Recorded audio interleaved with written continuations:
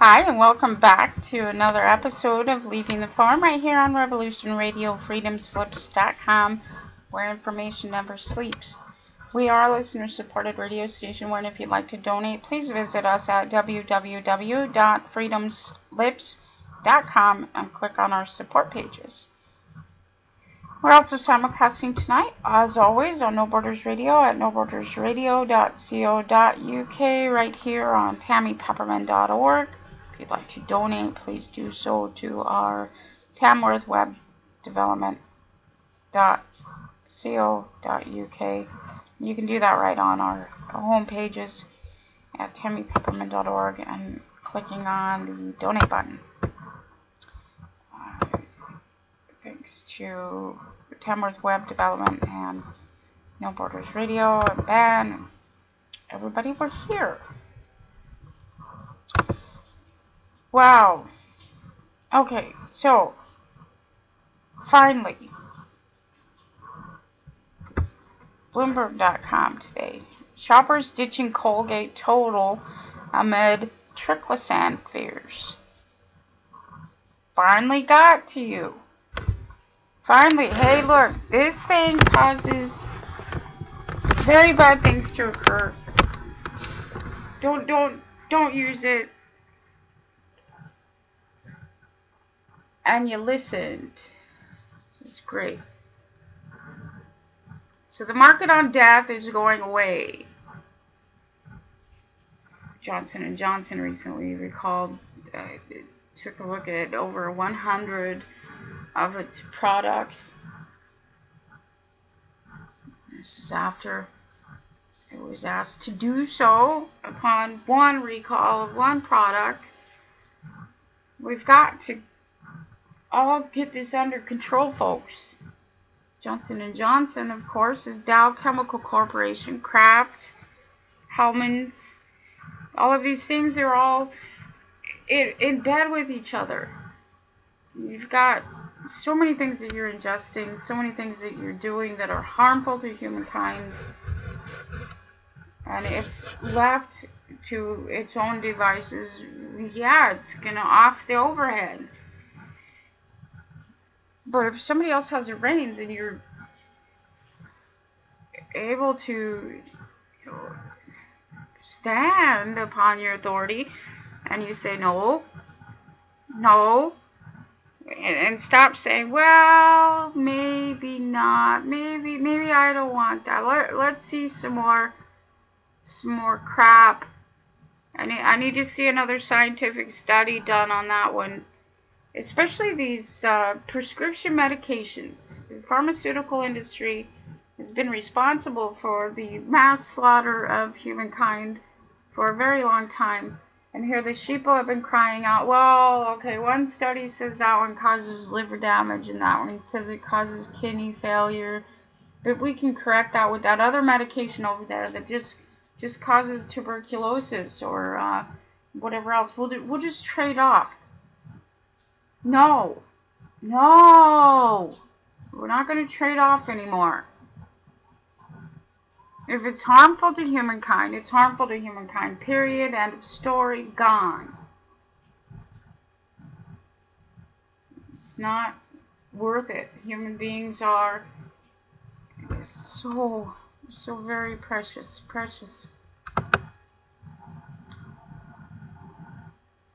So Israel's admitting they were using the U.S. Department of Defense.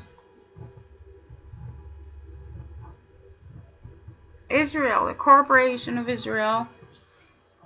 RT today. Headline reads, blindsided. Israel uses U.S. Department of Defense. Congress ties to sideline White House on Gaza report. Congress said it's not us. It's the Pentagon. What the heck is the Pentagon?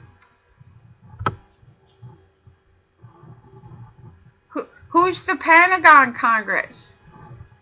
Who are these entities you're pointing the finger at, Congress? It's mighty strange here as we watch the fall of Rome and all of the Roman senators pointing fingers all around. These are the same folks born of, such as Caligula, and other representations of Caesar taking over as the Lord God, landlord across the globe. So the Department of Defense and Israel are admitting ties together. The Department of Defense is, of course, under Congress.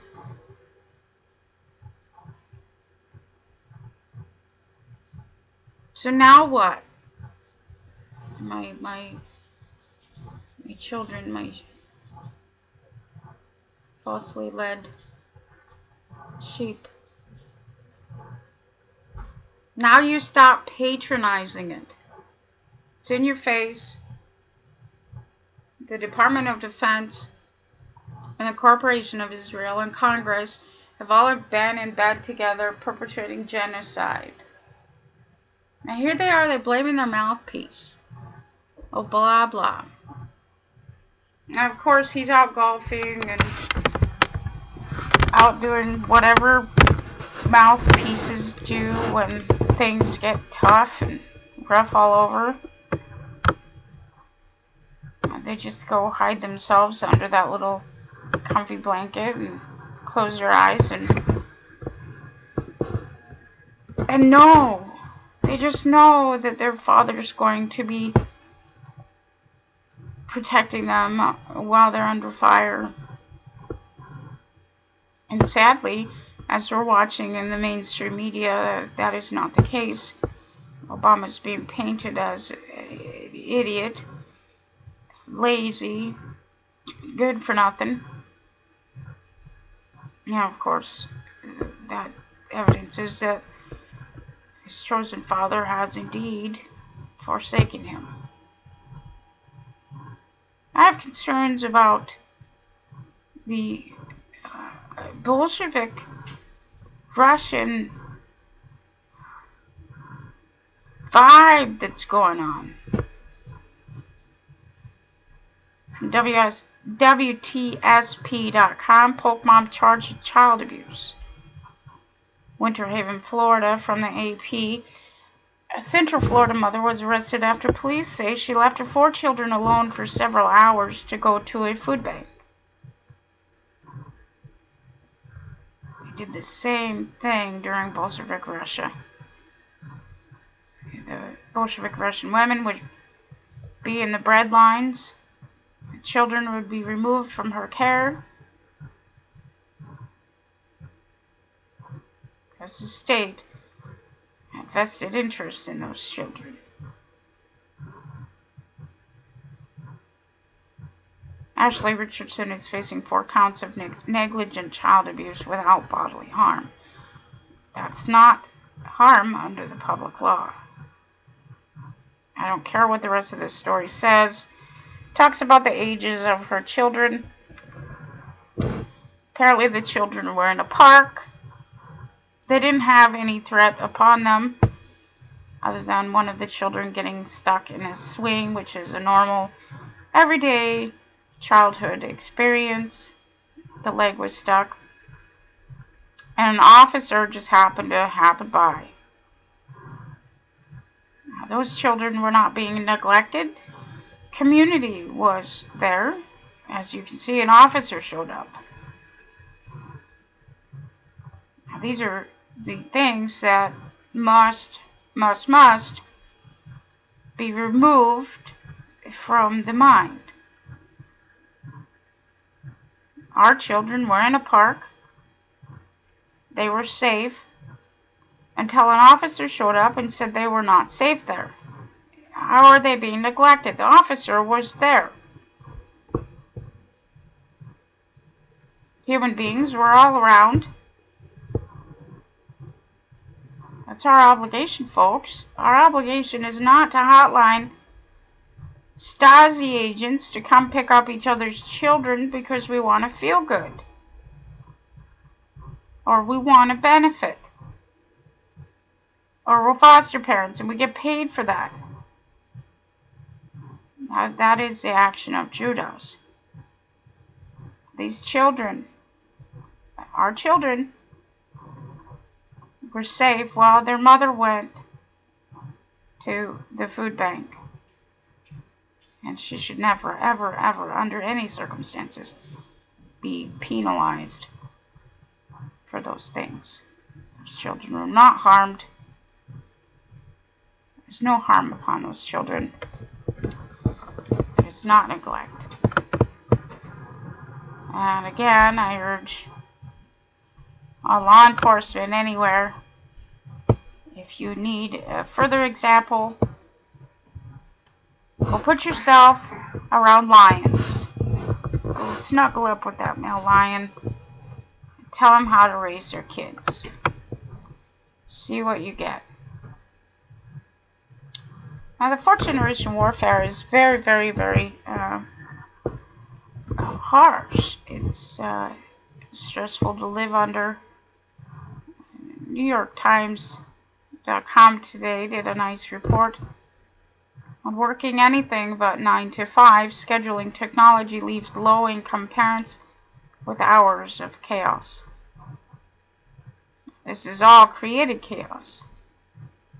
San Diego, in a typical last-minute scramble, Jeanette Navarro, a 22-year-old Starbucks barista and single mother, scraped together a plan for surviving the month of July without setting off family or financial disaster. In contrast to the joyless work she had done at the Dollar Tree store and a KFC franchise, the $9 an hour Starbucks job gave Miss Navarro, the daughter of a drug addict and an absentee father, the hope of forward motion. She had been hired because she showed up so many times, cheerful and persistent, asking for work, and she had a way of flicking away setbacks, such as a missed bus or a 3-hour commute, with the phrase, quote, "I'm over it." Now, we can all listen to these stories or read these stories, and all of these things seem so innocuous. Missed buses, 3-hour commutes, having a hard time getting a job, being forced to get a job in the first place. And you don't realize the little things. The fourth generation warfare upon her.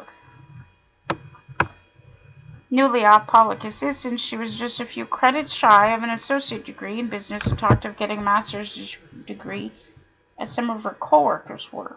Her take-home pay rarely topped $400 to $500 every 2 weeks. Since starting in November, she had set aside $900 toward a car. Her next step towards stability and independence for herself and her 4-year-old son, Gavin.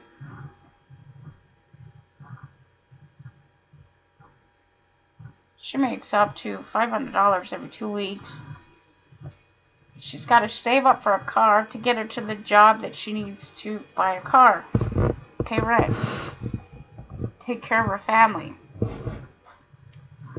One time, the Treasury House of Lords was intended to maintain human beings on general welfare.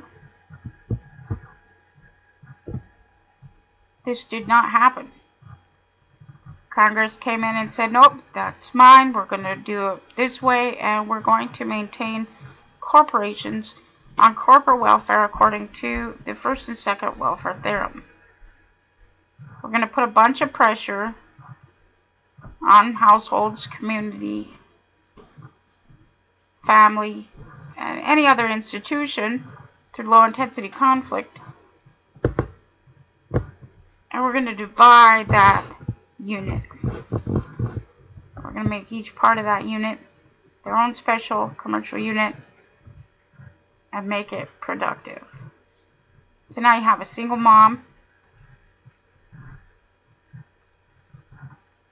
trying her best, and she gets kicked in the teeth by the same state that's kept her on her knees her entire existence.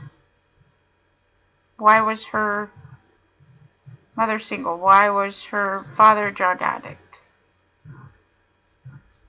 Well, he just woke up one day and started doing something. No, he didn't. It took a lot of fourth generation warfare, low intensity conflict to promote that situation. As we're watching with the beloved actor Robin Williams. He's gone through several divorces. He's spent millions of dollars in divorce, family court, probate court, legal system, royalties, patents, you name it. He's an actor. He's got a lot of stress. Wife was sleeping in the other room. His aide found him the next morning. Now his wife said he was diagnosed with Parkinson's, and that's what prompted his... No, that's not what prompted his suicide.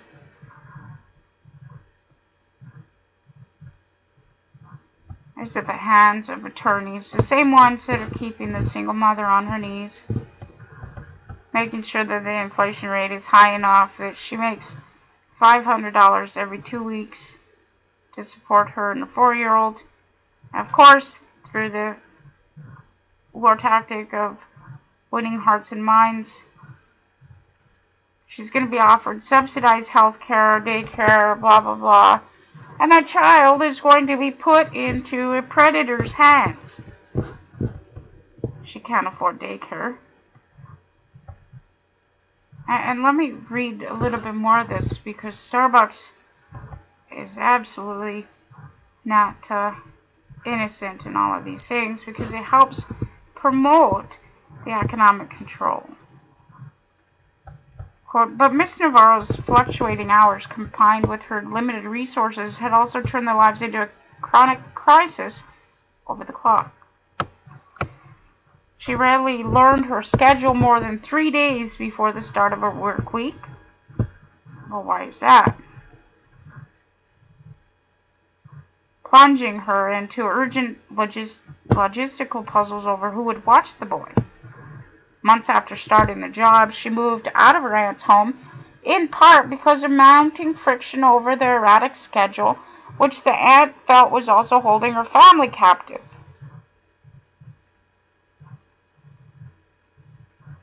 Shame on you, corporate America. Shame on you, Aunt whatever,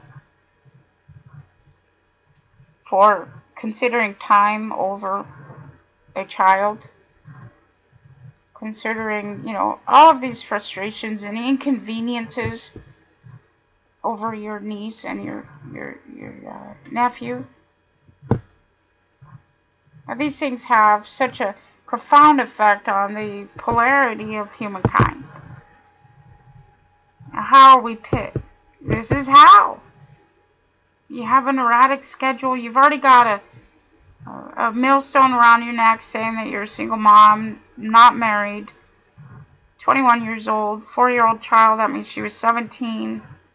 The stigma of that alone is so much division. What did she ever do wrong?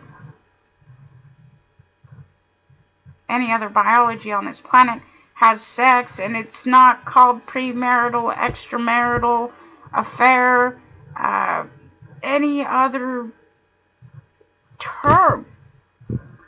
It's not called anything.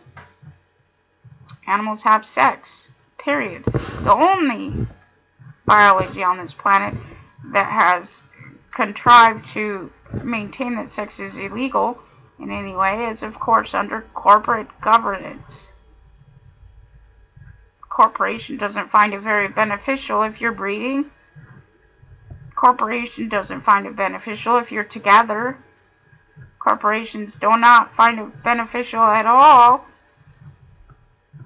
if you take care of yourselves. And there's no way to get in there and divide your family, take the garden.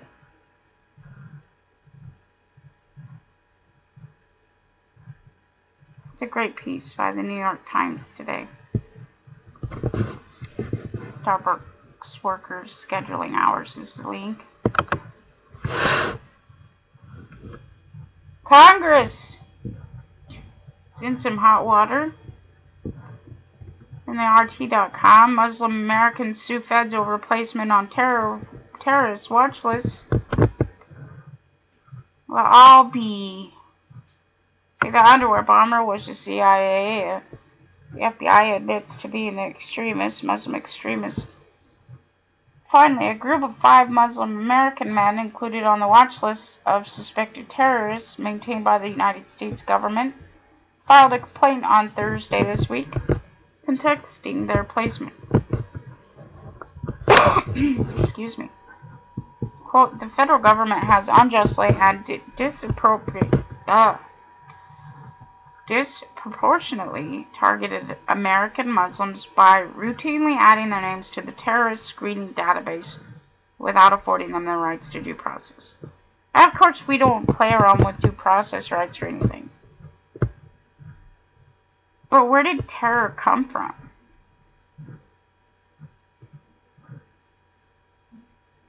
Where did terror come from? Now you have JFK up there in the 1960s, and that president was assassinated. How many people knew what a president was before that? How many people knew what a president was during Hoover's administration, Wilson's administration, Lincoln's administration? All of these things are designed. They're a posture effect to teach people, well, you have an authority called a president, and nobody was questioning, oh, where did that come from? How did that occur? What's a president? What's a Congress? What's this colony thing? What is this?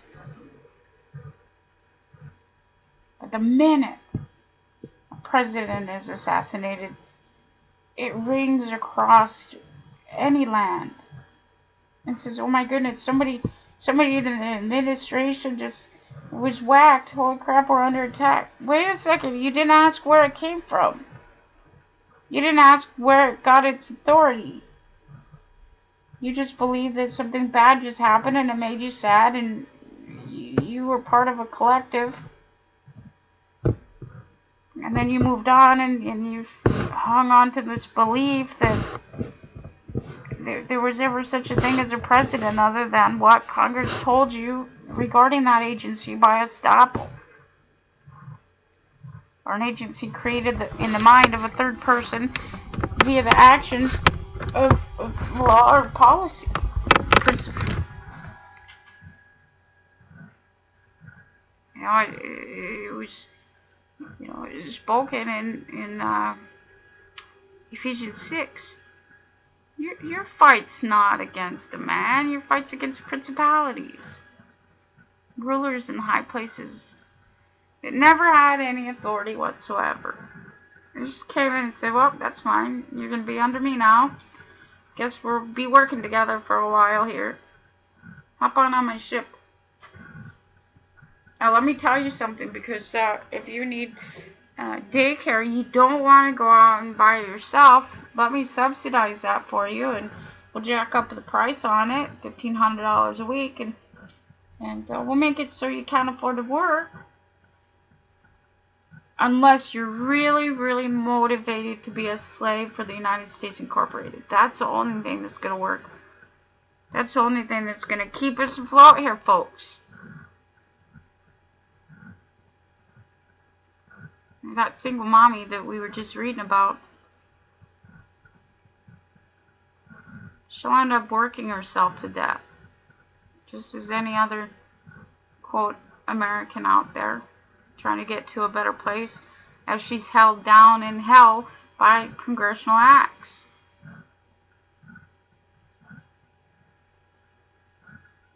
That's not going to be any longer.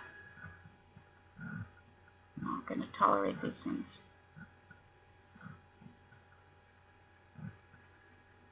Crazy days.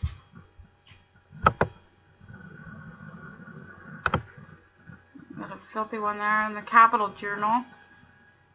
Federal charges filed against former Walworth County State's attorney charged with raping minor. The former Walworth County State's attorney charged with raping a minor under 13 last month in Hughes County has now been charged in federal court. Christopher R. Jensen, 34, of Selby, appeared in federal court for the first time Monday on 2 counts. The first was sexual exploitation of a minor, and the second was distribution of material involving the sexual exploitation of a minor. Johnson faces up to 50 years in prison on the federal charges. Jansen was arrested July 29th on state and federal charges, and soon after he was interviewed by the Federal Bureau of Investigation. A recently unsealed federal criminal complaint describes a years-long sexual relationship with the young son of a family in Hughes County who were Jansen's clients. The relationship, Jansen told FBI agents, began while he was still at the Walworth County State's Attorney, according to the complaint. Over the course of 2 years, Jansen had many sexual encounters with the boy, 8 of which he videotaped, the complaint said. Some of the encounters occurred at the boy's house. The last encounter was in 2013. Jansen resigned as the Walworth County State's Attorney in 2012. Jansen also said, according to the complaint, that he had sexual contact with some of the boy's brothers. The complaint also said that Jansen told FBI agents that he had sexual contact with at least 3 minors, but only produced video and photos with 2 of the minors. Jansen told agents, the complaint said, that he refers to himself as a pedophile and discovered he was attracted to young boys when he was 10 or 12 years old. Jansen told the agents he has tried to manage his desires, but sometimes loses control, according to the complaint. And that is the reason that he put himself in the state's attorney's office, because it makes it easier for the predation to occur.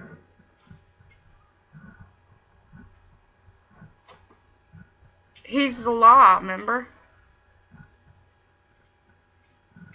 He's the one that puts out these directives to arrest innocent parents, mess with innocent parents, promote 4th-generation warfare against innocent parents so that he can prey on your children. The complaint said Jansen joined a child pornography sharing website in 2013. Since he joined the website, Jansen had shared photos and videos of the boy with other members of the website. Some of those videos show Jansen performing oral sex on the boy. Jansen's boyfriend of 15 years, Franklin Gross, was also interviewed, according to the complaint. Gross told FBI agents that Jansen's attraction to minors dated back to their days in college, the complaint said, and that Jansen would look at child pornography to satisfy his desires. So his partner knew he was preying on children, didn't do anything, just as guilty. Jansen's lawyer, Joan Powell, said she was unwilling to comment on the case at this point because she hadn't had a chance to review the evidence against her client. I don't want to say anything that's going to burn me. You know, I don't know. Quote, obviously the families on both sides are in shock and it wouldn't be appropriate for me to comment at this time, Powell said. Jansen is scheduled for a court appearance in Hughes County on August 26th. He faces up to life in prison on each of these 3 counts in state court.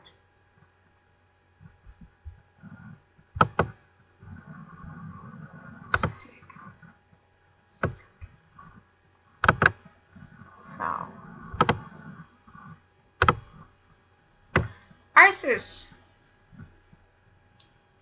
Corporation, located in the District of Columbia. From RT.com, ISIS controls 40% of Iraq's wheat, selling it back to government on black market. Of course, that's what Congress does. Shit, it's 27 CFR 72.11, Code of Federal Regulations, Commercial Crimes. It says the federal government says it owns everything, and if you sell it, you're undercutting them. Part of those laws in there relating to offenses against the laws of revenue include kidnapping and prostitution. They're saying they own your kids and only they can kidnap them by a legal process. But if you do, you're going to be charged for it and you're going to pay the federal government rent on that child. And it's the same with prostitution. You don't want to be undercutting the federal government, because they'll come in and charge you what you owe them for undercutting them. See where this is going? The same figurehead said it owned everything. It's always said it owns you too.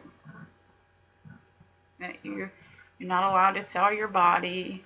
You don't want to be kidnapping each other because that undercuts the state. And that's what it says in 27 Code of Federal Regulations 72.11 under the definition of commercial crimes.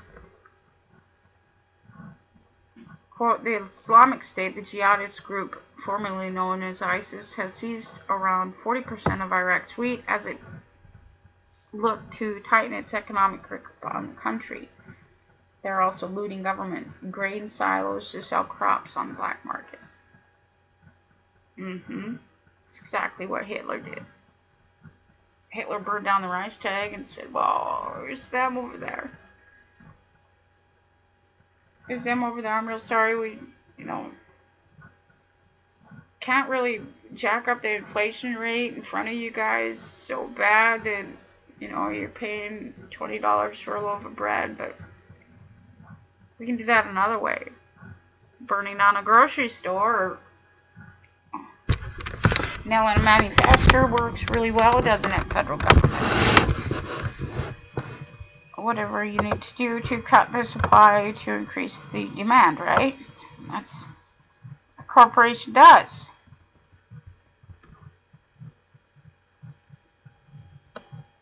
WallStreetJournal.com hired patrol to take over security in Ferguson. Missouri protesters and police clash in St. Louis suburb in wake of Michael Brown's death. And then Obama urges calm.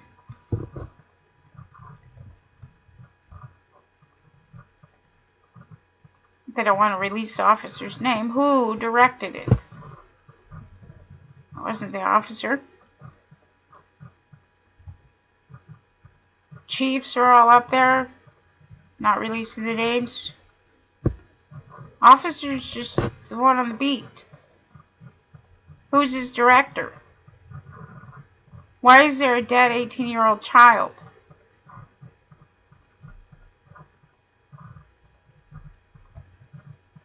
Why is there racism being promoted through corporate counsel in its hiring practices?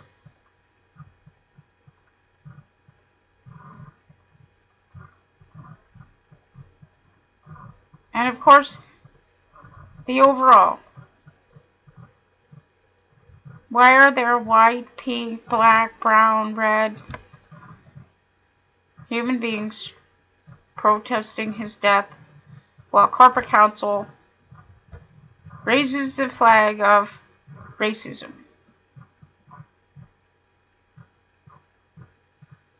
Community is evidencing that they are not racist. The only racism that has been evidenced is the hiring practices of corporate counsel and the directives of corporate counsel attorneys.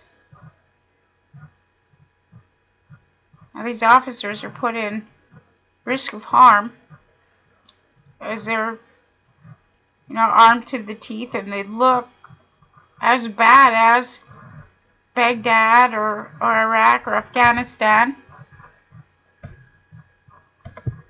But that's what their daddy tells them to wear. It's protocol, policy, and agenda.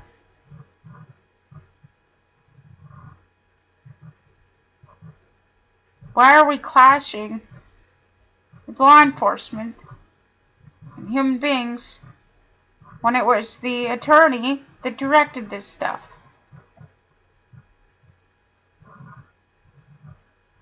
DOJ, of course, is right under the judiciary, the Department of Justice.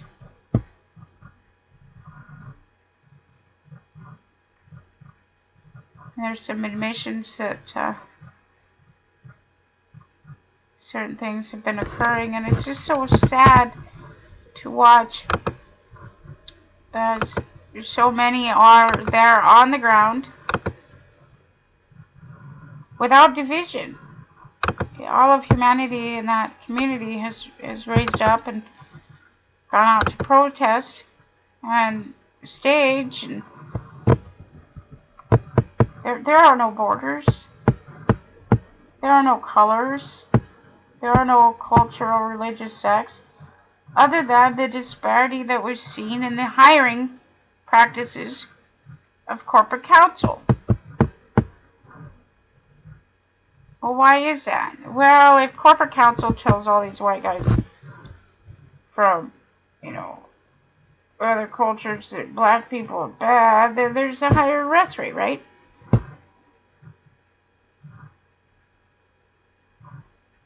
Right? I mean, that's what they're doing. They're festering fear, promoting fear, which is the promotion of terrorism. They're terrorizing cops and citizens alike. The cops are the ones on the ground. They're the ones that are facing these armed citizens now, having to be armed because of corporate counsel's directives. I urge everybody to go back and read Congress's little slippery, tricky act, 1924, the Racial Integrity Act out of Virginia. I'll give you a little bit of a clue in to who's directing racism. Genocide. It's not the cops. Cops are only following policy. Cops are fearing citizens because it's all over the media that citizens were wild less than a year and a half ago, 2 years ago. Bunch of heathens, just like it says in the old charters. Congress first decided to design a corporation to facilitate human trafficking and genocide. Same thing. Then it tells everybody we're racist. I'm not racist. I don't have any colors. There are no borders.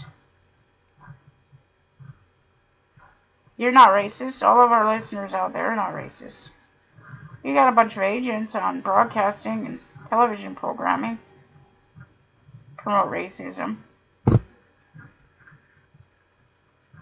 promoting culture disparity.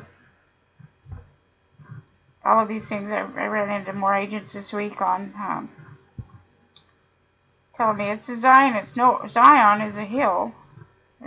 People of Zion, these Zionists. But you want to look at Zionism, political tool to redistribute via court process, legal process.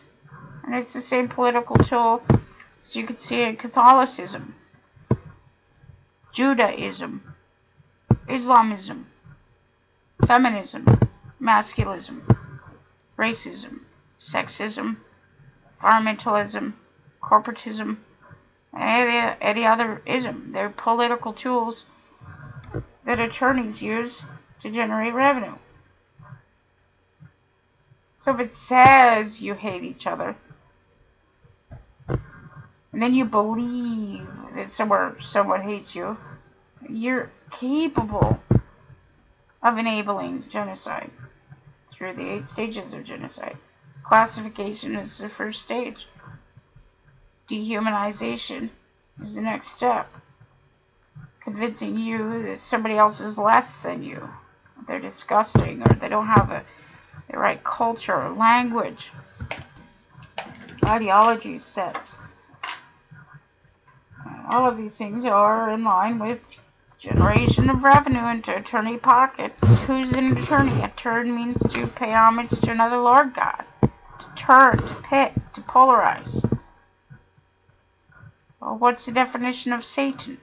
Etymology on Satan is one who plots against you. It's not a red devil.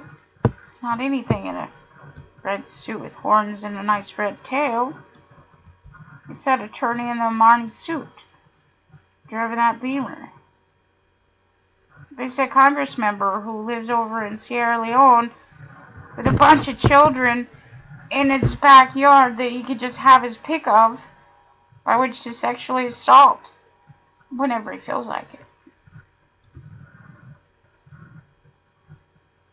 It's that legislator who lives in Nigeria and the Cayman Islands, who live there because they can pick children from their little catalog of children that they've kidnapped from across the globe and trafficked to those areas.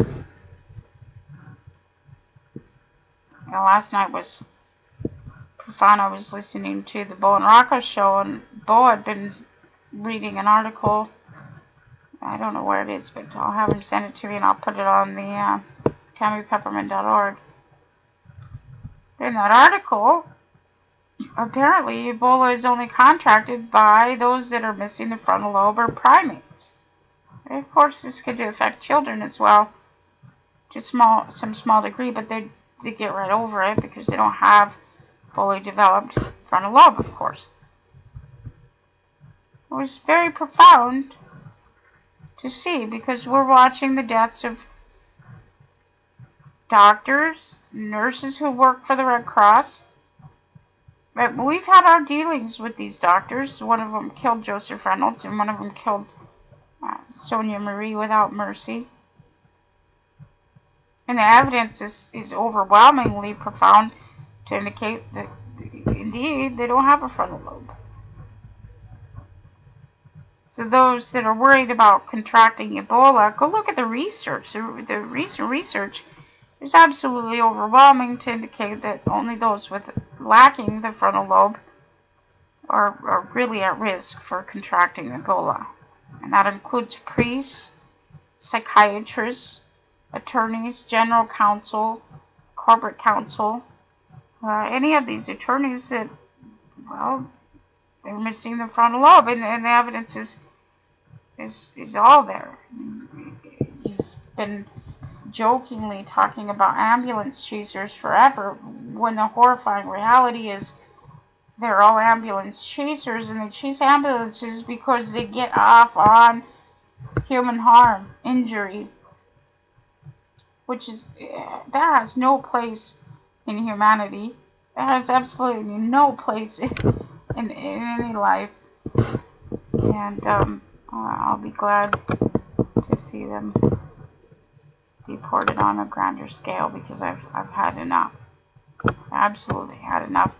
And the threat of this spread of Ebola is it's terrifying for me to know that they travel so often and they're around so many, and especially in this society of everybody has to sue everybody else and get one over on everybody else. Although that's contrary to what Jesus taught, 1 Corinthians 6. Everybody's in those courthouses and in those hospital settings. Attorneys are the boards on these hospitals, and it's very profound, and it's very sad.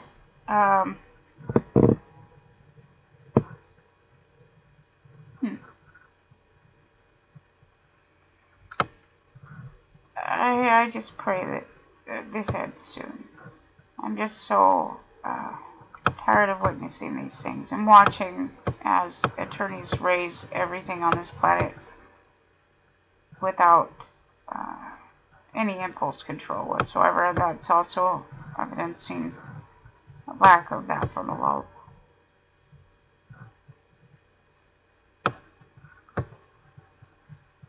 Pakistan's capital today, they're protesting, according to the New York Times. And it's so beautiful to see the humanity and all of these things in Ferguson, Missouri, in Pakistan. New York Times, protest march bears down on the leader of Pakistan. London, thousands of Pakistanis rallied behind the former cricketer Imran Khan on Thursday as he led a motor cavalcade toward the capital, Islamabad, for a protest to demand the resignation of Prime Minister Nawaz Sharif and fresh elections. Why not govern yourself? You don't need to elect anybody. Minnesota, a county in Minnesota recently, or a city, paid to elect a dog, according to reports that Bo was reading last night.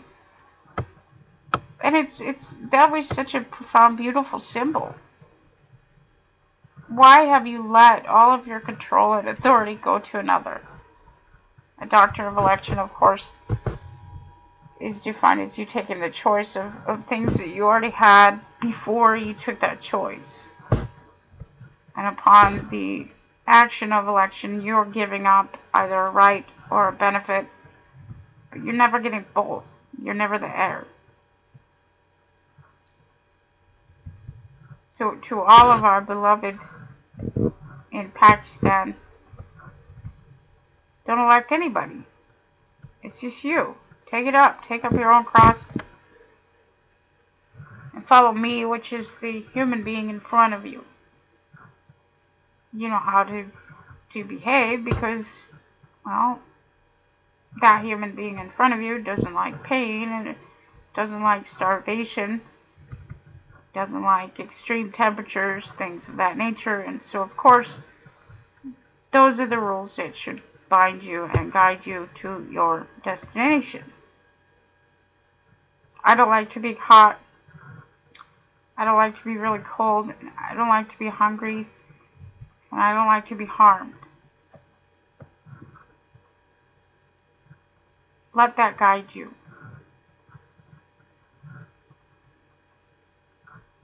I don't care about an emotional state of being. No one should be living in fear. No one should be living under terrorism. Definitely no one should be living under peace or pacts. Those compacts or treaties, contractual agreements. And that's the most beautiful thing when it comes to the new corporate structure. Everyone gets rewarded according to their works.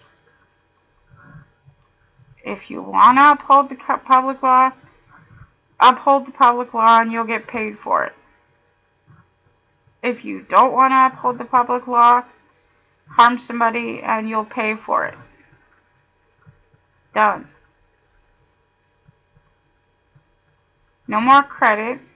No more, well, I only killed that guy a little bit, and, you know, I had a bad childhood, and my uncle one time had this dog, and maybe it was a cow, and I forgot what I was talking about now, but anyway, I only killed that guy a little bit. No. No. If you harm, you harm. It's done. It's over.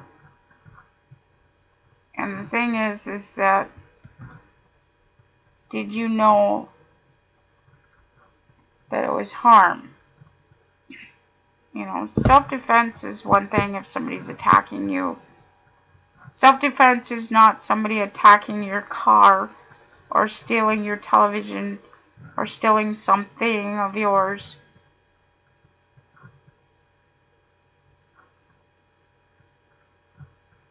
Self-defense is if you're under attack, your family's under attack. And I really don't like the word threat, because that could be generalized out into what we saw with Joseph Biden's introduction of the Violence Against Women Act. Well, we need to make some laws to include the threat of harm. No.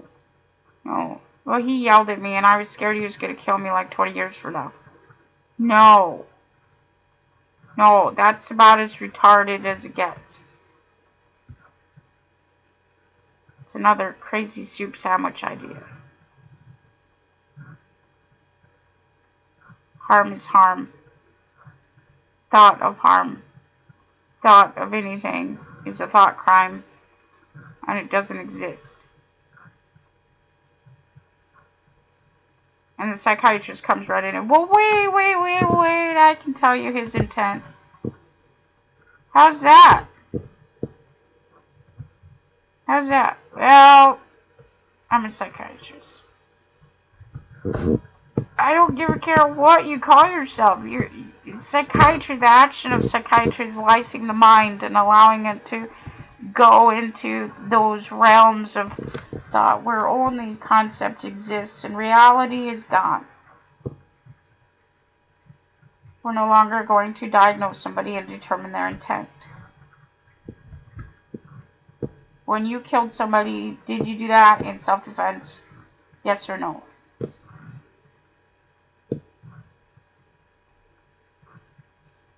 The answer is no. Okay, bye. See ya. The answer is yes. What happened? Well, he or she was attacking me and I had to defend myself or my child. Okay, end of story. Gone. And the dead guy's family has no claim against the survivor of an attack. That's not going to be questioned under the public law. And this applies to all of the attorneys, just in case you're still lost. You come upon my law enforcement and threaten to sue them for arresting you, and you're going to find yourself in many series of holes and rabbit holes I'm going to run you through, because that's not going to be tolerated either. You are not going to threaten my law enforcement for upholding the public law. That applies across the board to corporations, to former judges, to attorneys, corporate counsel, general counsel members, whoever else thinks it's best to threaten my law enforcement or military or any other institution that belongs to the United States. And of course, it's common sense. I don't have to actually speak those things because it's always been unlawful on its face. It's the action of criminal coercion. You know, my law enforcement doesn't get paid unless they uphold the public law, so there's no possibility that you can buy them off unless you have as much money as it's going to take to arrest you, which is a lot more than what you had on the heads of human beings. I can guarantee that.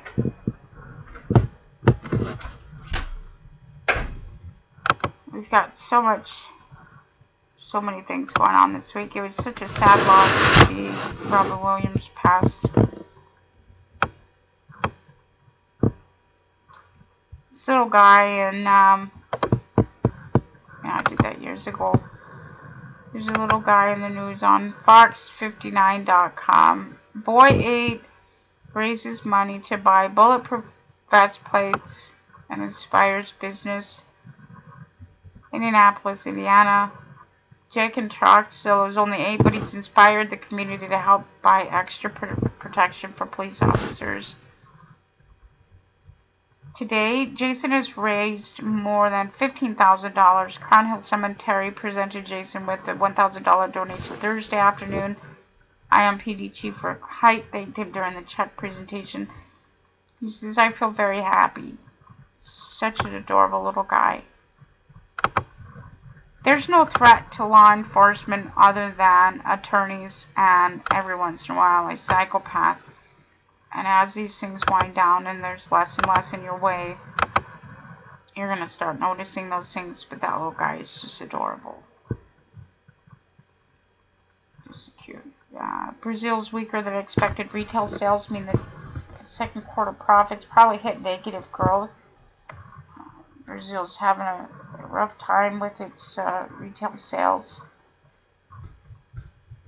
Stop squeezing each other. I'm watching Russia and China and Japan and Brazil and Argentina. Everybody's putting the squeeze on everybody else, and you know, it would be just much more efficient for business all around if you stop squeezing each other. Because honestly, in all honesty, you're always going to be the loser. We'll be right back, folks. Stick around. Hi, and welcome back to the second hour of Leaving the Farm right here on Revolution Radio, freedomslips.com, where information never sleeps. We are a listener-supported radio station, and if you'd like to donate, please visit us at www.freedomslips.com. www.freedomslips.com and click on our support pages. You can also donate to our Tamworth web development at tammypepperman.org through the donate button just below the No Borders radio player. As always, we're simulcasting on No Borders Radio at tammypepperman.org. You can also find us on Skype, T. Pepperman, Facebook. It says facebook.com, Tammy Pepperman. And that, of course, is the screen name. Somebody else owns the patent on that thing. That's why we do say now it is a voice known as Tammy Pepperman. As a clerk of the United States, I'm just American. Guardian.com. Cliff Richard's home searched by police following sexual abuse claims. Singer says allegations which date back to the 1980s and involves boy aged under 16 is completely false. Detectives investigating a claim of sexual nature have searched a property belonging to Sir Cliff Richard.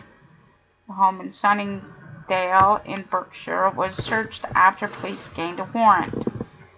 The allegation dates back to the 1980s and involves a boy who was aged under 16 at the time. Richard said the claim was completely false. The claim is that the alleged abuse took place on the child in the South Yorkshire area in the 1980s, a police spokesperson said. Because of where the alleged incident took place, the investigation is being carried out by South Yorkshire Police. In a statement, South Yorkshire Police said South Yorkshire Police has gained entry to the property in Sunningdale area, Berkshire. Officers are currently searching the property. A search warrant was granted after police received an allegation of a sexual nature dating back to the 1980s involving a boy who was under the age of 16 at the time. Quote, no one has been arrested and the owner of the property was not present. Richard said in a statement, quote, for many months I have been aware of allegations against me of historic impropriety which have been circulating online. The allegations are completely false. Weird use of the term impropriety. Quote, up until now I've chosen not to dignify the false allegations with a response as it would just give them more oxygen. However, the police attended my apartment in Berkshire today without notice, except it would appear to the press. Quote, I'm not presently in the UK, but it goes without saying that I will cooperate fully should the police wish to speak to me. Beyond stating that today's allegation is completely false, it would not be appropriate to say anything further until the police investigation has concluded. End quote. The execution of the search warrant was assisted by officers from the Thames Valley Force, within whose area Sunningdale falls. South Yorkshire's inquiry is being led by Detective Superintendent Matt Fenwick. Police were unable to say immediately why property belonging to Richard was being searched, whether he would be interviewed or whether he was a witness or a suspect or uninvolved. Richard, 73, is one of the most successful British recording artists and has enjoyed a career that has spanned several decades. Police say the search is not in connection to Operation U-Tree, established after revelations over the Jimmy Savile scandal, which is being run by the Metro Police. No representative for Richard was available to comment immediately. The star is reported to be on holiday at a holiday home in Portugal. His routine for many years has been to spend the whole of August in the Algarve before heading to New York for the U.S. Open.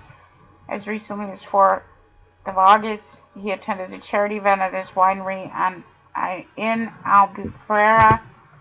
He has a village nearby, Sorry about that, folks. Voice gets scratchy after a while. I was so concerned over that little girl earlier, the single mother in Florida. I pray she's taken care of.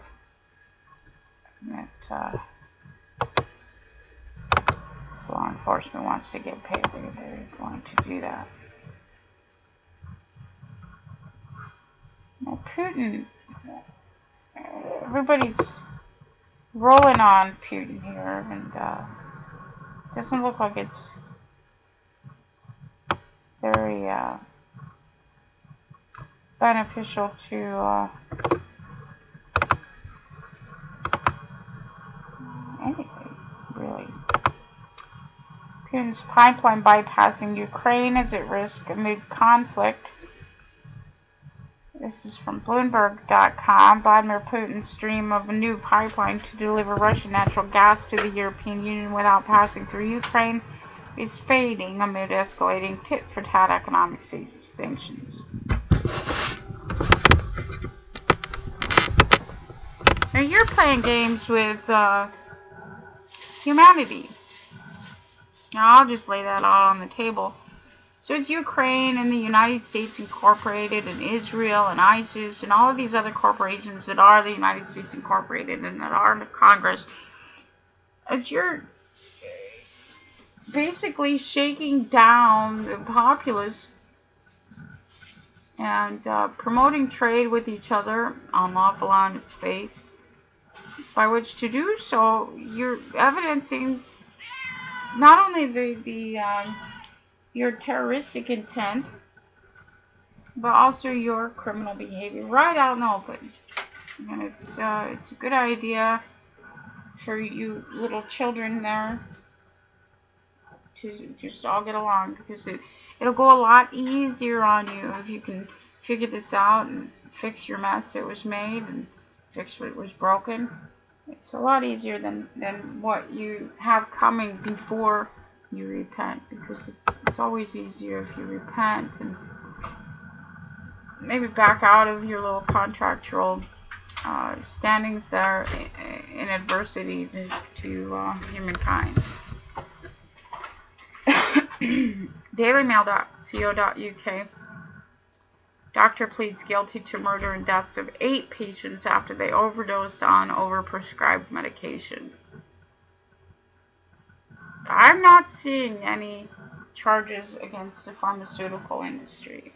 Merck, GlaxoSmithKline, those medications shut down the bodily function, and it says this in their inserts. This will stop your breathing. This will stop your heart. And those are not overdoses. That is the action of genocide. And I would like to see more charges against the pharmaceutical industry itself for the murder of humankind. On a massive scale, 42 females per day in the United States Incorporated alone are dying of, quote, prescription overdose. And if you go read all of the information on these pharmaceutical poisons, you'll find out that that's the intent. It shuts down the bodily functions. And it's not only through the pharmaceutical industry. You can also read about it in the Codex Alimentarius, because the pharmaceuticals, using the chemical processes of metabolism itself, has also done the same thing by the foods that the Codex Alimentarius FDA presents to the sheeple to ingest. And one of those is additives. Food additives are one of the most profound uses of biological chemical warfare, such as benzoates, sodium benzoate, calcium benzoate, potassium benzoate. Those immediately break down into benzodiazepine as soon as you have the influence of carbohydrates. That's how you're splitting it into the oxygenated state. So if you put those in the foods, and you can read all about the benzoates on Codex Alimentarius site. Read along there. You know, you're actually consuming what is equate or equal to the same thing as Xanax and Valium. Seroquel in higher doses. I mean, Seroquel is a very damning prescription medication. However, when you're eating the stuff that comes out of the FDA food pyramid, and the stuff that's coming out of the store anyway, you're consuming those amounts. You're metabolizing those things, and that's why you're sleepy all the time. That's why you're tired. That's why you feel so exhausted, and you can sleep for 10 hours at a time, and when you wake up, you're still foggy. It's not just fluoride. It's not just any one thing. It's in the majority of the things that you're consuming that are sold as commodities. We all need to back away from the food pyramid, back away from the Codex Alimentarius, back away from Congress. Stop listening to Congress tell you how safe something is on one side of it, and out the other side of the mouth how dangerous it is. It's just constant. So this doctor pled guilty. He's going to spend 8 years in prison. On behalf of the pharmaceutical industry, took one for the team. But it wasn't him. I mean, I had personal interaction. I hate that word personal, but that guy that tried to kill me, he was a podiatrist. He was a foot surgeon. And before he went rogue, he wasn't rogue. He got letters from Medicaid and Medicare that said if he didn't prescribe narcotics to his patients in 30, 60, and 90-day prescriptions, they were going to cut his Medicare and Medicaid funding for him. And Doc kept writing out 5-day prescriptions because as a surgeon, he did not want his patients addicted to those things. And about a year went by of being hammered on by the CMS system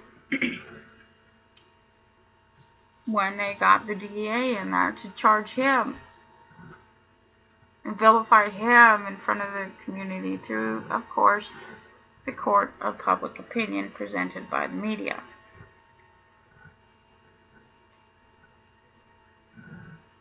It happens every day, folks. And this doctor was just, it seems like he was just one of the ones that agreed. Okay, I'll do whatever you want. Or perhaps not, because I witnessed it with my own eyes. Question everything. And if you see a fall guy that shouldn't be in the chute, question everything. These corporations need to be held accountable for what they've done en masse. En masse. Andrew Cuomo. He's an interesting guy. He's in the news again. Cuomo's visiting Israel, joins growing U.S. list. It's high season for travel to the Holy Land. The previous New York City Mayor Michael R. Bloomberg squeezed into an El Al commercial flight in an everyman's show of support. Members of Congress, eager to report back to their constituents, are carving time out of their schedules. And on Wednesday, Governor Andrew M. Cuomo of New York, who was resolutely avoided anything resembling the resume-burnishing travel of a presidential hopeful, arrived here for a state visit that included a stop at Western Wall. Prime Minister Benjamin Netanyahu, eager to showcase the support of prominent American leaders, set aside time for a meeting and remarks from side-by-side lecterns. These folks really, really, really like the Corporation of Israel, and they love to present to you that the false Jew might be somebody living in a geographical state. You are looking at the false Jew. Congress has always been the false Jew. Of course, the governors are all under Congress, chief priests and elders, the United States Incorporated, and its show. Huge marquee.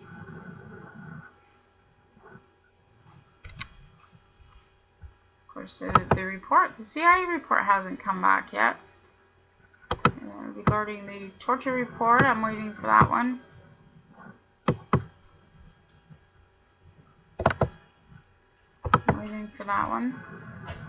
Bo has a new video up on Bo North's Entertainment called A Turn of Rights. I suggest you go see that. It's a really good one. I was listening to the Doors writers on the storm the other day as well. Oh, come on. No more commercials.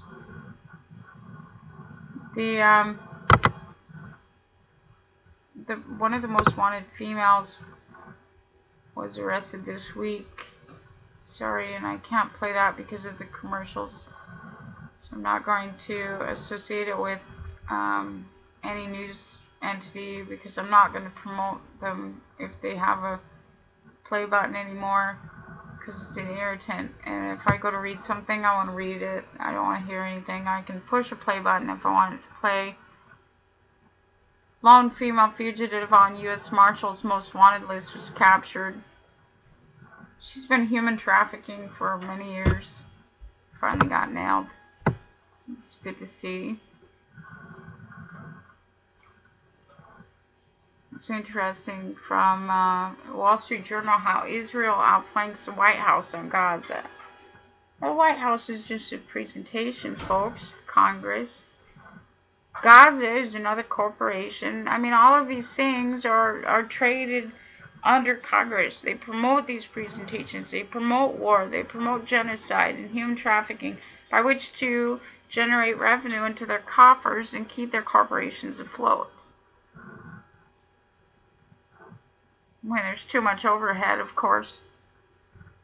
You get general counsel out wielding vials of Ebola and making themselves sick on accident.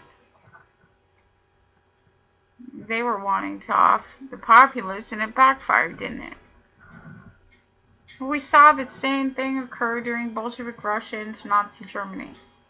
The same exact thing. As the United States Incorporated has gone into third world status, we've got so many homeless and hungry, and those that are on welfare and Social Security, and those that are unemployed are state employed. How's that going to work for fixing overhead? Well, it didn't during Bolshevik Russia. And in fact, indeed, the Bear Corporation came in 1928 and said how terrible it was. Came into the Congress's world courts, and it says, look, we, Bear Corporation, bearish, we've got so much crap over our heads right now. We've got all of these people on state employee, federal employee, welfare, social programs, medical industry, psychological industry. We want you, the court, to indemnify Poland. Get them to pay for it. And what you saw as Nazi Germany was a corporation cutting its overhead. Of course, that was back in the 30s and 40s. Come a little bit forward to 1974. Henry Kissinger, Dr. Henry Kissinger,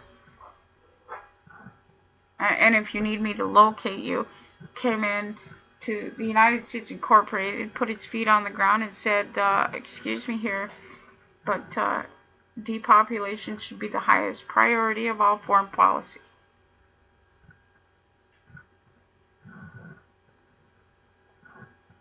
By 1975, Henry Kissinger had established the Office of Population Affairs, which is the Department of Health and Human Services, by which to do so.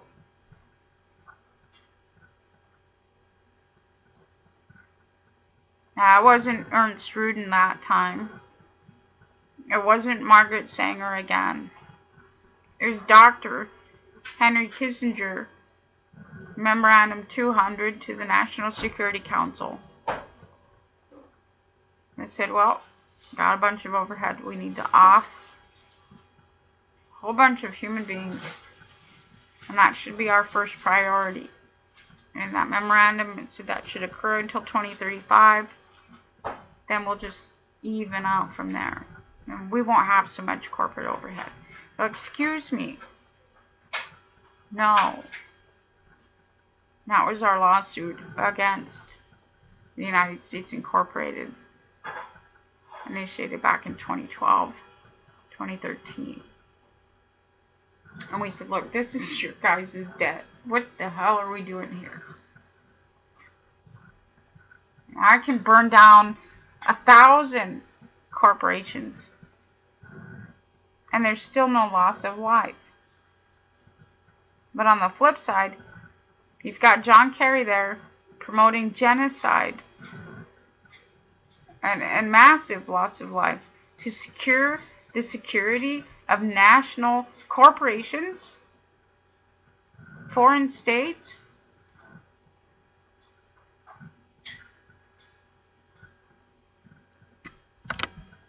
And we're watching it all over again if it doesn't stop.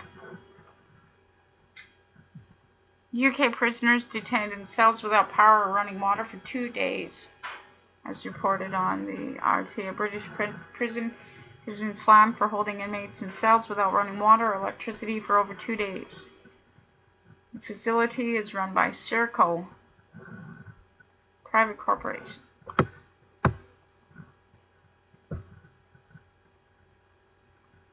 Glenn Greenwald on Iraq. DemocracyNow.org says, quote, is U.S. humanitarianism only summoned to control oil-rich areas? Well, in a way. First, it's Congress that's perpetrating the war, killing everybody, and then Congress comes in and plays cleanup or reconnaissance. And that's what you see as humanitarianism. But it was Congress who was killing the human beings in the first place. And it's the same Congress or the UN, whatever it calls itself today, that comes in to then provide humanitarian aid to the same people it just raised.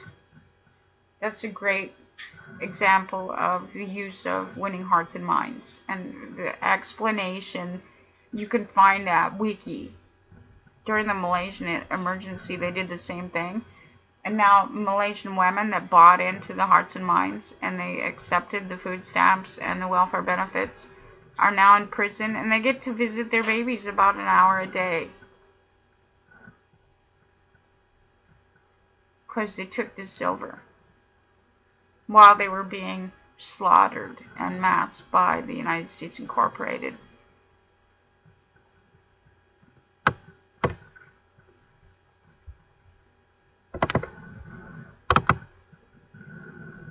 Ebola is a high risk in Kenya, who warns? It's on RT.com. The headline.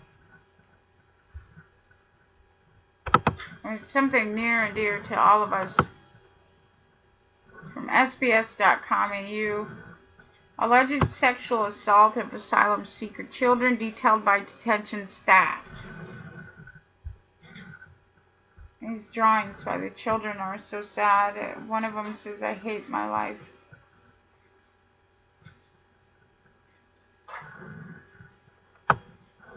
Well, they've survived. Perpetrated by Congress. And Congress is Stasi agents across the globe. I can guarantee you. You can run, you can buy your way out of it right now. I guarantee you, you will not escape the public law. There is no escaping the public law. I will see you in hell. Allegations of sexual abuse, physical and verbal assaults of asylum seeker children by Nauru Detention Center staff have been detailed as part of submissions into a national inquiry. This came out this morning, afternoon, 4 hours ago. Staff employed at the Nauru Immigration Detention Center have detailed allegations of multiple violations of human rights in a submission to the National Inquiry into Children in Immigration Detention. Submission is among more than 200 submitted to the inquiry launched by the Australian Human Rights Commission. Of course, the Human Rights Commission has always been the International Brotherhood of Teamsters Union. Those are the folks on the ground perpetrating the war, helping out Congress. There are now sects of former Teamsters that want out, that fear for their lives because they know what the mafia is. And years ago, the same Teamsters were killing people like Jimmy Hoffa, making them disappear. They're potting people like Al Capone in prison and making sure they got syphilis. Stuff like that corporations do on the back end of things to make their businesses work.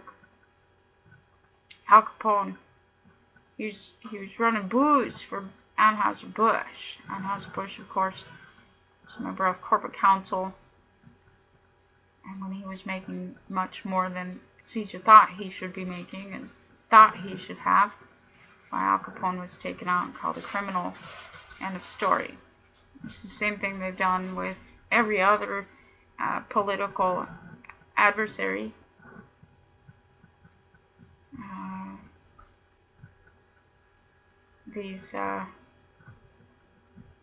All of them, Warren Jeffs. You've got years ago Waco, Ruby Ridge. All of these things that are in competition with the federal state are removed by the federal state because they do not want competition. That is not a government, it's a corporation. It's acting as thugs. Just thugs. There's nothing else. There's no other word for it. Just thugs. Bullies that no longer have any more air in their balloons.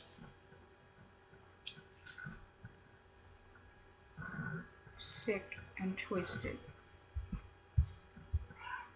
Yeah?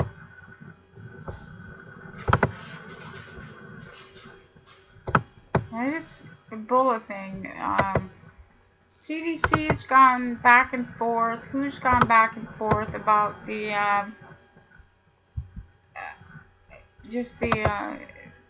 level of contagion, which is very concerning. LRT, Ebola high risk in Kenya, who warns the World Health Organization has said that Kenya is at high risk of the spread of the deadly Ebola virus because it is a major transport hub with several flights a day to West Africa where the disease is running riot. This is the most serious warning to date that the disease could spread to East Africa. So far it has been limited to West Africa where it has ravaged Guinea, Sierra Leone, and Liberia, killing more than 1,000 people.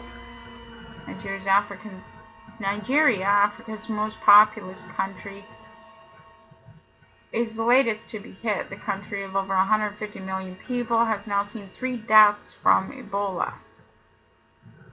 Although health checks have been stepped up in Nairobi airport in recent weeks, the Kenyan government has said it will not ban flights from the 4 countries hit by Ebola because of the porous borders between African countries. There are more than 70 flights a week between Kenya and West Africa.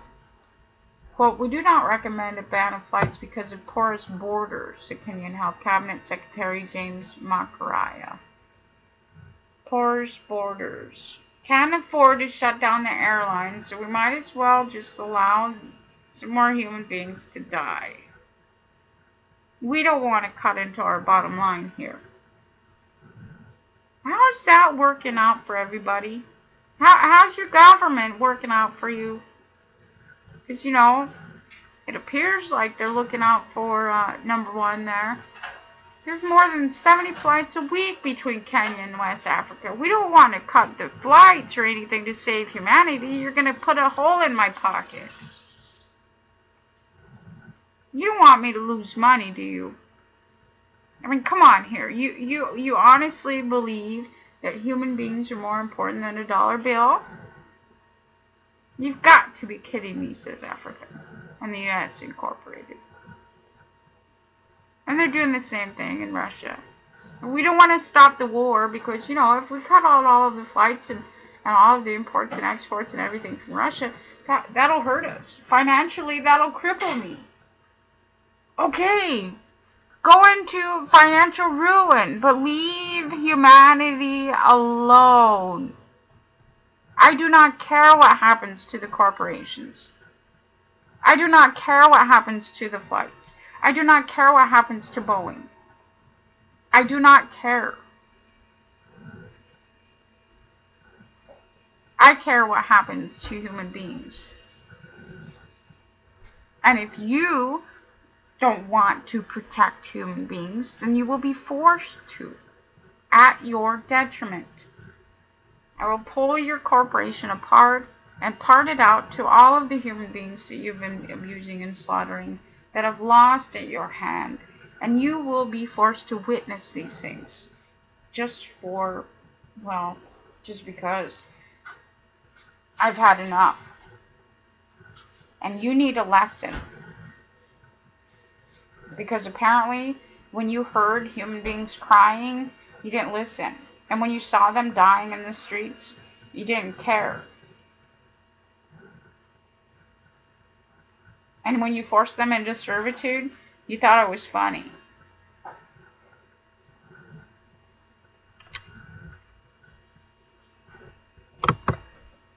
Now, I'm an evil, evil, evil, evil adversary.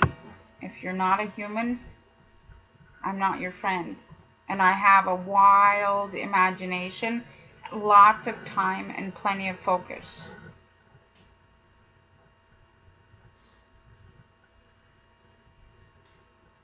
You're going to watch as everything you love is taken from you and returned to humanity and life itself. From the dailymail.co.uk, I was raped at age 4 by top aide to Thatcher. Woman claims she was abused by senior Conservative MP who visited notorious guest house with pedophile Cyril Smith. Susie Henderson, 48, said she was raped by Sir Nicholas Fairbairn. Tory politician, was Solicitor General for Scotland and Perth, and Ross MP. MP died in 1995, age 61, and was a favourite of Margaret Thatcher. Miss Henderson said she was abused by the late father, a prominent QC. New evidence suggests Fairbairn visited Elm Guest House. Property is the focus of the investigation into alleged pedophile rings in the 1980s. And of course, this all goes back to the Franklin scandal. This goes back to the Small Government Loan Service, which is now known as the Small Business Administration. They're getting loans based on this trafficking, by which to traffic. The Conspiracy of Silence came out years ago, and Congress banned it from airing on the Discovery Channel. Well, why would Congress ban something that evidenced Congress was raping and molesting children? Well, if you can't, figure that out by yourself, I'll tell you why. That's like asking Charles Manson to investigate himself for the crime of murder. It's about as crazy as a soup sandwich. I'll continue reading. A woman last night claimed she was raped at the age of 4 by a senior Tory MP who was one of Margaret Thatcher's closest allies. Susie Henderson waived her right to anonymity to describe the appalling abuse she alleges was inflicted on her by Sir Nicholas Fairbairn, the late Conservative politician who was appointed Solicitor General for Scotland by Mrs. Thatcher when she became Prime Minister, has been linked to the child abuse scandal threatening to engulf Westminster. Last month, evidence came to light which suggested Nicholas may have visited the Elm Guest House, which serial abuser Cyril Smith attended. Property in Barnes, southwest London, is the focus of Scotland Yard investigation into an alleged established pedophile ring in the 1980s. The evidence emerged weeks after Home Secretary Theresa May announced a Hillsborough-style inquiry into claims of pedophile activities in Parliament and other public institutions. Now, Ms. Henderson, 48, has told the Mail that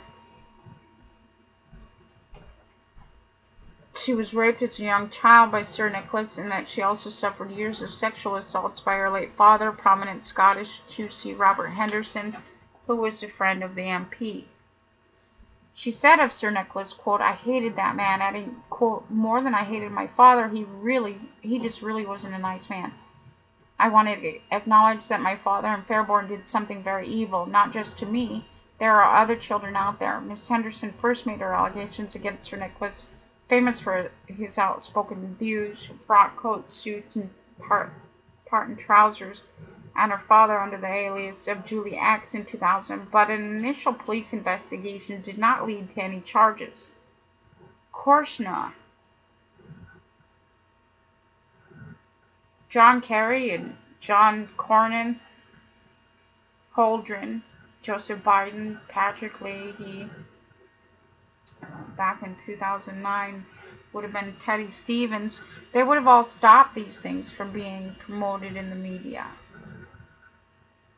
Sir Nicholas, flamboyant MP for Perth and Kinross, died in 1995, age 61, twice married. He once described his pastimes as, quote, "making love, ends meet, and people laugh," end quote. The MP from 1974 to 95 was a favorite of Mrs. Thatcher because of his right-wing views and his noisy express adoration of her. He once claimed to enjoy a special chemistry with the former Prime Minister and wrote in the Spectator magazine about her, quote, "sexually attractive, no, but certainly bonny," end quote. Miss Henderson, whose father died in 2012, age 75, claimed Sir Nicholas first abused her at one of her father's parties at his Edinburgh home. She said, quote, "we were in the kitchen. I was maybe 4 years old. I could have been younger." Of course. Farnham. Senator Farnham, Representative Farnham, Illinois. He said he likes him young. He doesn't like him any older than 10 to 12. He likes him 6 to 9. He likes him real young. He doesn't want any children that look like adults. He wants them real young, because that's what politicians love. Caesar loves them real young. Nice and juicy, fresh meat. Especially if they put enough force against a whole populace of single mothers that they can rip children left and right through the legal industry and court process and remove their fathers from their ability to protect them at the same exact moment in time. I mean, that's the name of the game. That is the name of the game. Go read what that sick rat bastard Farnham does to kids. He's still out. He's got a restraining order that says he can't have his computer, and his wife's supposed to be babysitting all of his electronic equipment. That's real smart, isn't it? She's still with him, even though he admitted to someone he thought was a kid that he likes him real young. I think that's a great idea, to give her the lock and keys to prevent him from sexually abusing other children, since, you know, she already knows that he's like that and didn't leave him. So apparently she enjoys that type of thing. Now, under the public law, he would not be out. He would have already been used as an eraser, maybe, or something to plug the hole in Syria. Or, under the public law, I could sell him to China for organ harvesting. I don't care what happens to pedophiles that have been preying on children.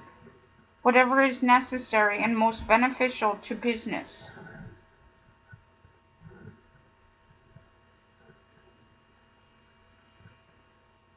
She says she was just 4 or 5 years old at the time and remembers the pungent smell of his feet.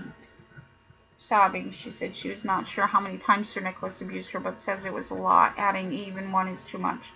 Last night, Sir Nicholas' daughter, Charlotte, 50, told the Mail that while she did not know whether her father had carried out the alleged abuse, she very much doubted it. She said, "I don't really want to know anything about it. I would be very surprised by that. the claims made against her father, but he's dead. He's not here to defend himself. Well, that's when children come out, because they're no longer in fear. It took her 48 years and his death to allow her that. And I witnessed that when I was younger, very, very young, with one of my grandmothers who was a victim of beatings constantly. And years after he passed away, she was still having nightmares, and she still had the thought that at any moment in time he was going to be there to do whatever he used to do to her. These things, there should not be these levels of fear. And if you know that all politicians are rapists, get rid of them. All politicians. Nancy Schaefer, back in 2010, was murdered after she came out and did a report to Congress about the corruption of child protection industry, and she was killed. That shut her up, didn't it? And the rest of Congress goes on as if nothing happened and continues to slaughter, rape, pillage, and raise humankind. Congress is Barabbas. Congress is Satan. Congress is Agamemnon. Congress is Rome. Congress is Caesar. That's what it's always done. It makes profit when it breaks children through the action of eros, or taking something in lust. And those children go on to produce, because they're going to be diagnosed. Oh, I'm depressed. I have PTSD. I have anxiety now. I have poor self-esteem. I have a poor vision of myself. Whatever else. Congress gets off on all of that. It's their medical industry. It's their psychological industry. So if one of its actors rapes a child, it makes money on the other end. That's the business model.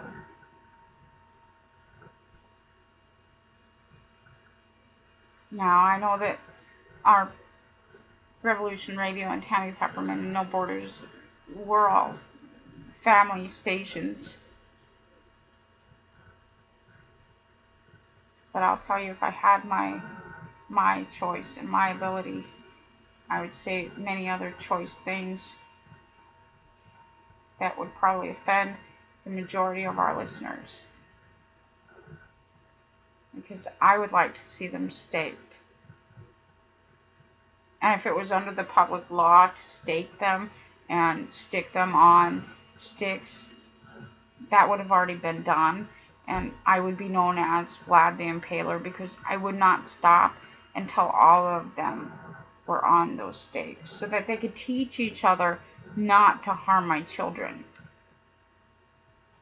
If that's what it's going to take, is cutting their arms and legs off, or their heads off in front of each other, then that's what's going to happen. Whatever has to occur to stop the onslaught will occur. Our law enforcement has been given full authority to act in accordance to the public law. If they have to raise a military, they're going to do that. If they have to raise more law enforcement, they're going to do that. Whatever it takes, it's going to happen. There is no more impediment. There is no more waiting. We jumped through all of those hoops and got rid of them, and there are no hoops now. And so in between me and you, psychopath, there's absolutely nothing. And just to give you the heads up, this is your running start. If you fail to run and you stick around now, it's not on me. And I'll tell you, you've got a target on your forehead because you've been harming children. The Atlantic today, all of this with the Ferguson and State Patrol are on the scene. There was a question posed in all of the media today that I don't want to leave without speaking about. The headline from the Atlantic.com: how the war on terror has militarized the police. Over the last 10 years, law enforcement officials have begun to look and act more and more like soldiers. Here's why we should be alarmed. At around 9 a.m. on May 5th, 2011, officers with the Pima County, Arizona Sheriff's Department Special Weapons and Tactics, or SWAT, team surrounded the home of 26-year-old Jose Guerra, former U.S. Marine and veteran of 2 tours of duty in Iraq, to serve a search warrant for narcotics. As the officers approached, Guerra lay sleeping in his bedroom after working the graveyard shift at a local mine. When his wife, Vanessa, woke him up, screaming that she had seen a man outside the window pointing a gun at her, Guerra grabbed the AR-15 rifle and instructed Vanessa to hide in the closet with their 4-year-old son and left the bedroom to investigate. Within moments, and without Guerra firing a shot or even switching his rifle off of safety, he lay dying, his body riddled with 60 bullets. A subsequent investigation revealed that the initial shot that prompted the SWAT team barrage came from a SWAT team gun, not Guerra's. Guerra, reports later revealed, had no criminal record and no narcotics were found at his home. And this is corporate counsel now. I don't want anybody presenting in their mind the illusion that this is just rogue law enforcement. They're directed by corporate counsel, and corporate counsel has to be held accountable for these things. That's where the information comes from.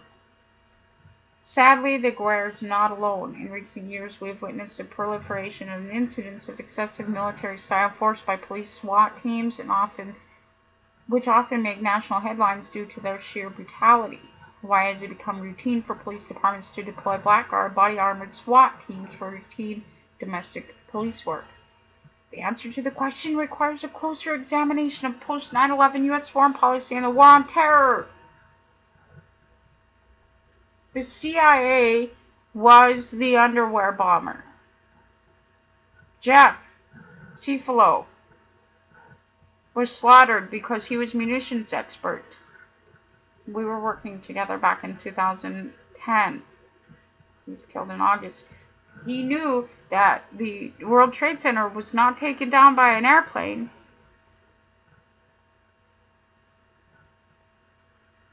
These were inside jobs to promote terror to the sheeple so that you would rely on your corporate oppressors, which are attorneys.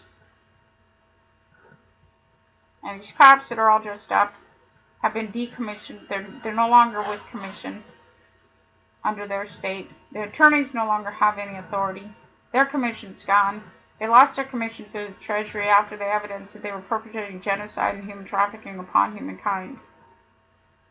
Things will turn around soon, folks. But you've got to be aware and realize that the majority of law enforcement go into law enforcement because they want to protect humanity. Now, behind the scenes, we've been at war for so long with the United States Incorporated. We actively engaged in June 30th, and still, our law enforcement protects us and the rest of humanity. And it's been a long journey. These attorneys come in with threats. If you do that, we're going to do this. Okay, sue me. Bring it on, but do not threaten my law enforcement for upholding the public law. And our poor law enforcement has been so threatened by these attorneys, these satanic things without authority. And it's hilarious because they're talking to the guys with guns. And the most ironic is that the attorneys are the ones that armed them. Now, the situation in Ferguson looks like it's all calmed down now. State police have been there today. They were protesting along with the human beings. I think that we just need to take care of corporate counsel there. And, of course, the governor has his influence. And we'll see what's going on. in the next few days. And of course, we'll be back on tomorrow night, TammyPepperman.org with public law. And Saturday night with leaving the farm as well. But I don't know what to call it now, because it's certainly not leaving the farm. We've left the farm, and now we're on the downhill slide. And again, it's such a tragic loss to have lost Robin Williams. Such a sad, sad loss. Yeah, he was actually a genius. He was a linguist. He knew many, many different languages. And it's sad to see the attorneys after his estate now. All in all, it looked like the attorneys had their hand in the pot prior to his passing. Again, it's reported today he was diagnosed with Parkinson's recently. Suicide comes after family court cases, probate court cases, taxation, royalty, all of these things, as well as the day-to-day stress of living on this planet with the plague known as attorneys running loose. And very sad day indeed. And then back to back, we just saw the loss of Casey Kasem and the terrorism of Gene Kasem through the use of attorneys and doctors. Carrie Kasem was married to a very prominent doctor, and well, you look into the attending physician, and there's another physician there that was attending at his death, and it's no surprise that Casey Kasem's body has gone missing, because there's probably evidence that comes along with that to know that what killed him and how he died of this, whatever diagnosis. Bottom line was it was already written on the wall when the court came in and said that, you know, end of life procedures, and doctors just dose him off with lethal injection medications. Same medications that are used in the prison setting to kill hardcore prisoners are used in every hospital across the United States Incorporated, across the globe. Same prescription medications: Ativan, Seroquel, Adderall, Haldol, Demerol, Oxycontin, oxycodone products, morphine. All of these things shut down the lungs. They shut down the bodily functions. That's their purpose. And doesn't matter how you color it up or how you put a bow on it, it's still genocide. It's always going to be genocide. There's no reason for medications that cause death and the shutting down of life functions for human beings. And again, that comes with accountability.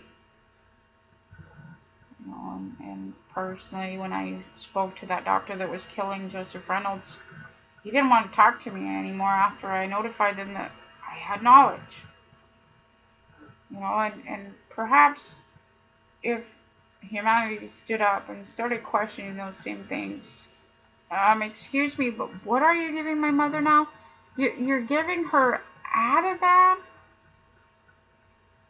You know, if all of humanity started to stand up and question those things, would these doctors still do this? The attorneys were working without any kind of impediment against them, because everybody was unaware of what the attorneys were actually doing. Once everybody was aware, the attorneys started backing off.